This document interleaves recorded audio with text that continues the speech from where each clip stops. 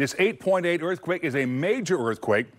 Again, you don't normally see something this strong. This is the largest earthquake so far recorded in 2025. The area where the quake occurred is very active geologically. And again, on these tsunami waves, so again, you have a series of waves that be building.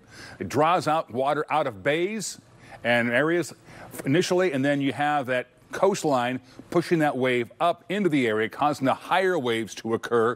Again, more energy forced upward because of these shallow beach areas. And again, multiple waves crash on shore and can spread well inland past the initial wave point. Now, as far as earthquake stats go, this 8.8 quake today, back in 1964, Alaska had a 9.2.